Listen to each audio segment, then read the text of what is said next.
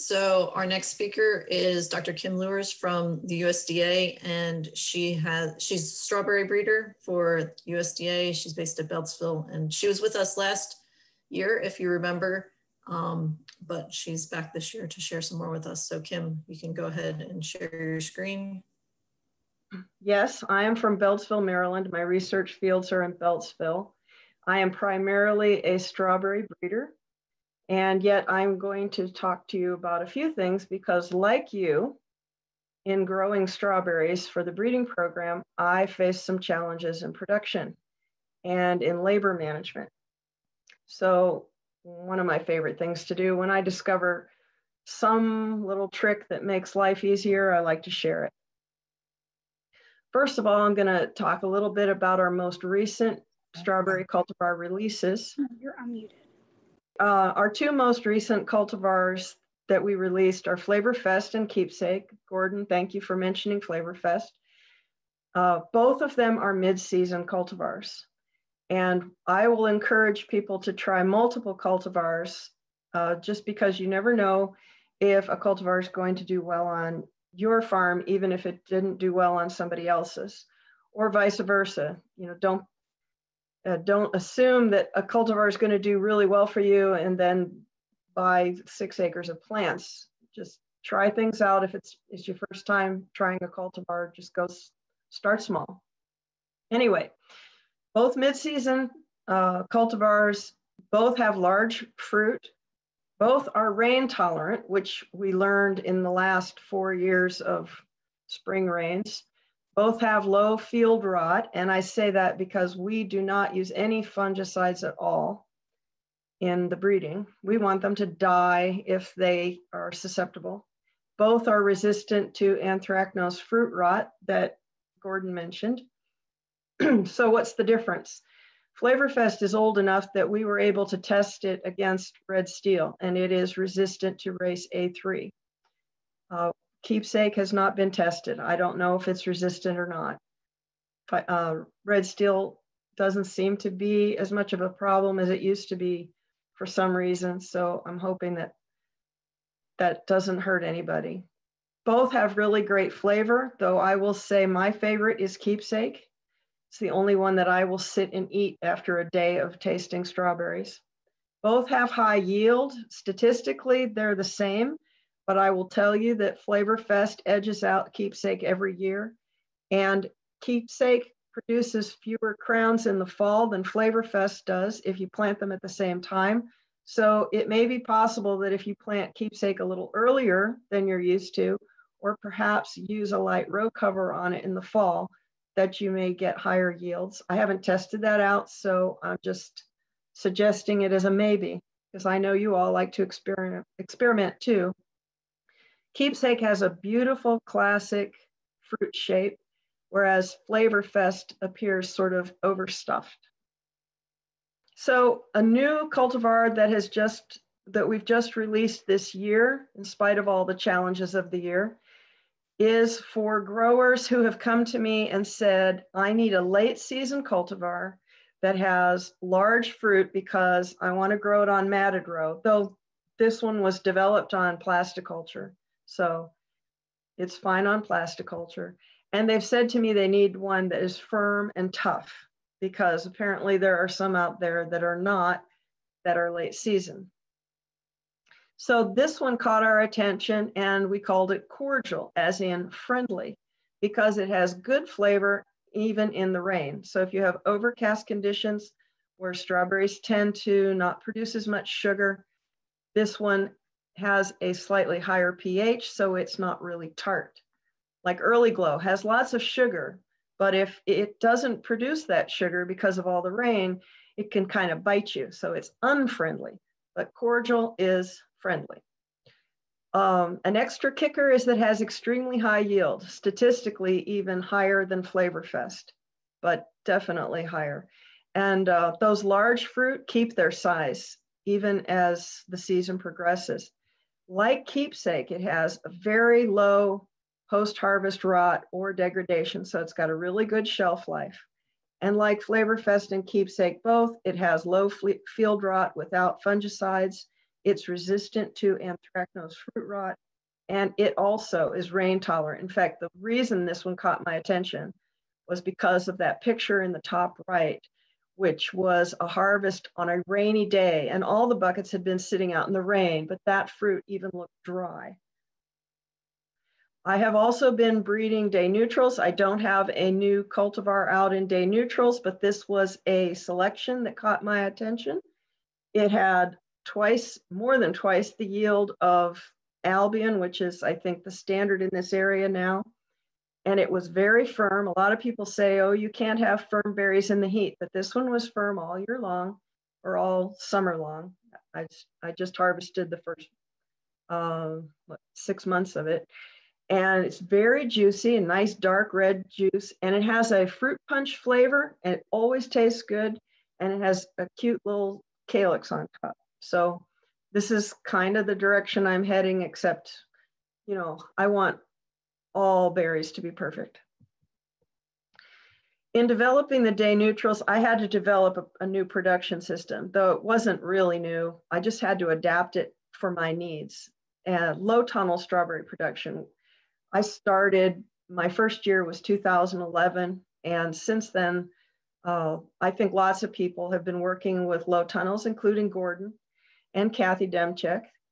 And we think it has some potential. I used it to try to breed day neutral strawberries. I thought it would be great to extend the fruiting season up to 9 months, because when you extend a fruiting season that long, it reduces risk for the grower. But I found in 2016 through 19 that it also protects from the excessive rain we got during those periods. Results from studies around the country show that the low tunnels pay for the extra costs, even in the first year of planting, definitely in the second year of the first planting. And then, since some of the materials like the steel, which are some of the more expensive materials, are reusable, then you're definitely looking at profits in future years. Part of the reason for that is that the fruit season extends out beyond the typical May-June season when there are higher prices. This is a nationwide average, so I'm sure you're getting higher prices than these. And these are farm gate values. So the concept is tunnels are closed with the sides down, so they're like mini greenhouses in the cold times of the year and up in the summer. And my staff didn't want to have anything to do with this when I first talked with them about it, because they didn't want to be raising and lowering the tunnels during the variable weather that we get in the spring and the fall. So I developed a system that allows me to raise the tunnel sides twice a year and lower them twice a year only, and the rest of the time they just deal with the variability in the weather.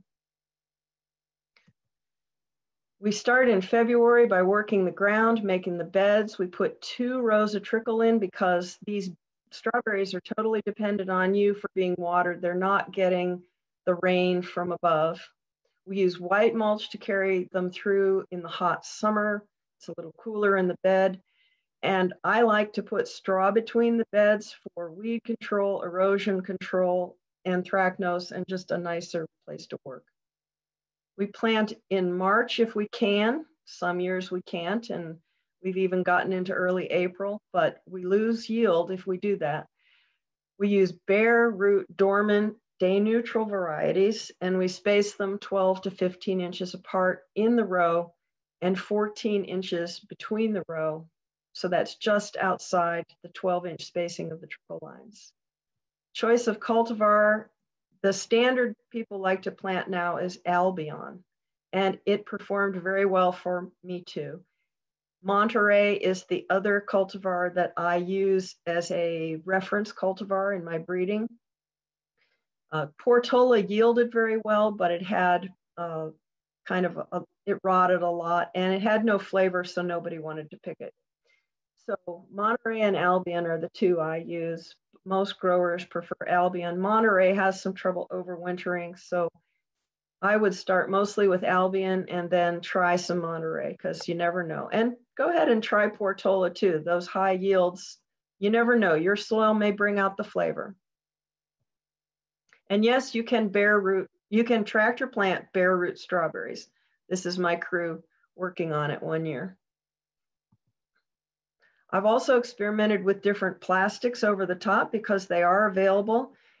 Kathy has two, and she and I kind of work together figuring this out. There's a kind of plastic that the industry calls standard clear, and then there are infrared blocking plastics like Cool Light and Temp Cool, and there are infrared diffusing plastics that are supposed to be good for kind of keeping the plants warm in cold months, and turns out they do. So ideally, if you could have the IR blocking plastics in the hot months and the IR diffusing plastics in the cold months, you would give your strawberries everything that they wanted, but we have to make a choice rather than having two plastics. So during the cold years of 16 through 19, I think the test film did best, but last summer, the Cool Light definitely did best, and I'm using Cool Light now in the future. Some management tips. I start with 5 pounds of nitrogen a week after planting, but I reduce to 2 pounds a week after planting. Otherwise, I start to see problems in the plants like calcium deficiency symptoms or soft fruit, small fruit, too many crowns. We remove flower stalks and runners in the new planting until it's established, like early to late May, somewhere in there. It depends on the year. I want to make sure I stop a month before the 1st of July because July 1st is when I really start to fruit. You may have to harvest more in the heat. I think you could harvest every day, frankly. I have to harvest every other day. Well, Monday, Wednesday, Friday, and then there's the weekend when it's really hot. When it's really hot, it's nice to be able to briefly cool the beds at sunset. I have an automated watering system that allows me to do that really easily, but you could you could turn on the water manually. Cooling the bed really helps keep the plants under a critical temperature threshold. If you're going to water deeply, do it only after you've harvested to avoid mucor, which is this awful mold in the picture on the right. When it gets cooler in the fall, you can use row covers overnight, but be careful not to trap humidity in there because I learned accidentally that's a really good way to get botrytis to grow, which is not a good thing. The kinds of yielding pattern that you can expect. Remember, you're planting in the spring. Sometimes I see a little fruit in June. It really comes on very high quality fruit in July. In the cooler years, it just increases to August and September, and then it drops off October, November, December. In 2014, the black bar, it was really hot that summer, and I was also using a kind of IR blocking plastic that was really not good. It was Temp Cool. In the later years, like 16 and 17, I was using Cool Light. So I definitely prefer the Cool Light. But look at the kinds of yields you get in May the following year. It's the same as what you could expect from open June bearing types. So if you have 2 fields going, you can add together the yield that you get in June in the first year of planting, and in June in the second year of planting from a different planting, and you've got a respectable yield coming out of your fields in May, June through September. And it's really nice. The quality in November and December gets really sweet. So again, you've come to the fall, and it's time now to think about lowering the sides of the tunnels. And you choose days that are 70 degrees Fahrenheit less than that as a high for several days in a row, not just the first one, because you can expect with the sides down, the temperature is going to be about 20 degrees warmer, and 90 is too hot for them. And that's a good time to, if you can, shoot straw over the top. It falls off the tunnels. You've got the sides down, so it doesn't make a mess. It keeps the strawberries clean. You just shoot the straw over the top, and it makes a much nicer working environment. Plus, it continues to manage erosion, diseases, weeds. And then for overwintering, when you've decided you don't want to go out there and harvest anymore, it's too cold, maybe right after Christmas or maybe even sooner. For me, it's the month of January. You raise the sides back up and the plants go dormant for a while. But you can make it longer if you want. Frost protection in the fall and in the spring can be just with overhead sprinklers, even with the plastic over the top. Really surprised me that it would work, but it works just as well as if they were all getting wet. So I thought that it had to get the plants wet to work, but it doesn't. So you've got the sides up in the spring or in the early spring. I've done this as early as March, and boy, that's crazy, but it works with the sides down. And later in April, when you'd be frost protecting outdoors or in without tunnels, it works just with the sides up. I'm a big one for efficiency. I know I'm skipping into a new topic here, but I said I would share things that I learned that made my life easier. This year was challenging for everybody. For me, a couple of my challenges were that we weren't allowed to hire any summer help, and my technician retired after many years and good work together. And so I had to manage the runners, and I was not going to get down on my hands with clippers, not with me doing it all by myself. So I tried using a battery operated leaf blower and a battery operated string trimmer. So let's see, I can't really see the top of this, but when I first planted, I was weeding the planting holes. And as soon as I saw the runners growing, I started blowing those out of the bed and into the row middles. See on the left, you see the little plants are nice and neat and tidy with the runners all out to the side. I started early and I stuck it faithfully to it once a week, and it kept them under control. And then after a while, it seemed like they were kind of hard to blow between the plants. So that's when I started trimming. I think here the key was that it was battery powered, not gas powered. So it was weaker, gentler. And the string too also was gentler. I also learned that if you can make the plastic wet, or if you do this after a rain, it kind of acts like a lubricant and it's less likely to cut the plastic. And of course, this all starts with making a nice firm bed with the plastic tight over the bed, at least for most of it. And it was fairly easy. It was very quick. And I kept a couple of batteries on the side, but I couldn't believe it was a better quality field than I'd seen in years with hand trimming. So that's why I want to tell people about it.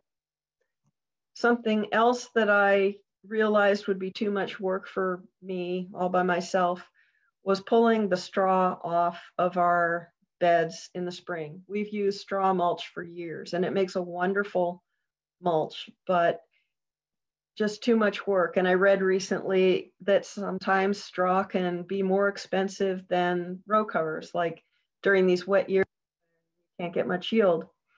So I decided for the first time to try row covers. And one of the concerns I had was I didn't have a way to store the row covers in the summer. But I learned about an implement called Highware, and I'm not promoting any implement. If there's another one out there that does the same thing, great. But this is the only one I knew about. And the thing I liked about it is it rolled up the row covers onto this reel, and then you could buy big bags from the same company that sold the Highware. and put them on over the reel. The tractor sets the reel down, then you take out a zip tie and shut it, and it's good all summer long. If I put it in a barn, the mice would be in it, and then I wouldn't want to use it over the strawberries because it could spread diseases that could make people sick. So this is what was important to me. So I'm trying it for the first time, and next year I'll be able to tell you exactly how it worked. So far, I'm pleased. So I know I covered a lot of ground. Please write down my email address and phone number and call me anytime you would like, or email me anytime you'd like with questions that I don't get to answer here. But I am ready for questions now and look forward to them. So Kim, There is how long do you think, I know I ask you this question every year, is when do you think you'll have that better day neutral variety? Oh, golly. Well, this is the most promising looking one I've seen so far. I'd like to try it at least another year. Kathy and I have been talking about using even less nitrogen on it. It makes a lot of crowns, and it makes a lot of runners, which is nice, but it makes a lot of crowns. And I think I might be able to get it to better behave if I use less nitrogen. And that would be nice too, because anybody who grew it commercially, they would save money on fertilizer. But, you know, I'm not that confident in it yet, Gordon. Thank you. I should say the cordial is making its way out to nurseries, but no nursery has it available yet. They just are going to be trying it for the first time themselves this year. There's a question, Kim, about what you use to apply the straw mulch. I'm sorry. I use a, when we first, well, I like the, oh, what do you call that thing? I call it the salad shooter. Somebody help me out here. What the thing that I showed in the spot? It looked like a tub grinder or with yes, a blower. Yeah, that's exactly what it was. Thank you, Gordon. I like it a lot. We also have a wagon that we can pull across the field, and people can fork out the straw when we first make the beds. And since it's cool, that time of year, they don't mind it so much. And then I like to blow off the extra straw that ultimately gets stuck on the beds with just, well, that battery operated leaf blower works really nicely before we plant. the question was, do you have a picture of it? I think you had it just in one slide. So if we can, I don't know if you have the ability to pull it back up. See this over here, the tub grinder, as you called it.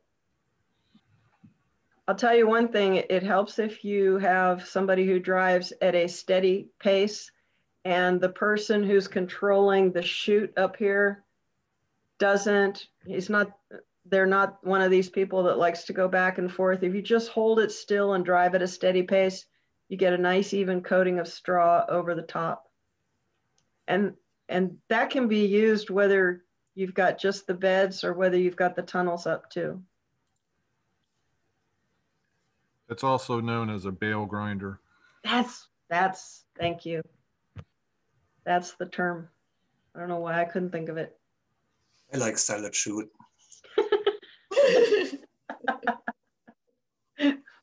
Thank you. I like to adapt technologies from multiple disciplines. I was really glad to get battery operated tools that I could take to the field instead of gas operated. So much lighter and so much more pleasant to work with. Battery technologies come a long way. There was also, go ahead. Go ahead, Gordon. No, you go ahead. There's also a question in the chat just generally about the economics of, I guess, strawberry production in general. But Kim, do you have any thoughts on the economics of the tunnel system that you're talking about? Okay. You should know that there are kits available for the low tunnels. Agri-Innovation sells, I forget what they market them as, but they sell low tunnel kits. One of the reasons we in the Mid-Atlantic have lower prices for steel is because, well, we're near Pennsylvania, which is steel country. Born in Pittsburgh. Anyway, people in other parts of the country don't have the inexpensive steel, but the sales rep from Agri-Innovation, Eric Menard, and I got together, and his steel was more expensive because he was in Canada, but his plastic was cheaper. So the cost of the low tunnels from scratch, the way I built them, is about the same as the kit. He only has the one kind of plastic unless he's expanded, and it's similar to the standard clear, which should be fine.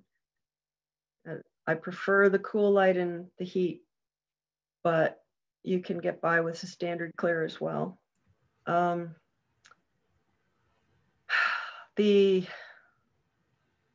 I said, the steel being the most expensive and being able to use it over multiple years is helpful. Do take care of it, don't abuse it. Some of the people that have worked for us are a little rough with it and they bend it, and it can be bent back, but it's not as fun. Oh, I use 1/4 inch stainless steel, not galvanized. Galvanized will cut the plastic over the top. 3/8 inch is what I started with, and it wasn't sturdy enough. 1/4 inch steel is better. If you email me, I can give you an awful lot of details on how to put them together. Does that help answer the question, I guess? We also can give information, their budgets on strawberry production, the standard matted row and for plastic culture in the Mid-Atlantic Berry Guide. So North Carolina has budgets for production. So if you email us, we can send you links to that material. Yes, you're really much more of an expert on that. Thank you. Kim, if you don't mind, I'd also jump into the New Hampshire, which I mean, really, and you know, we got our start with what you were doing, but University of New Hampshire does have a low tunnel strawberry production guide that has some economics in it. So I guess I can just put that into the chat, the link to it, and then people could get excellent if they wanted to. That sounds good. Kathy, I'm putting in the link to the North Carolina budgets. Okay. Thank you, everybody. Thanks, Kim.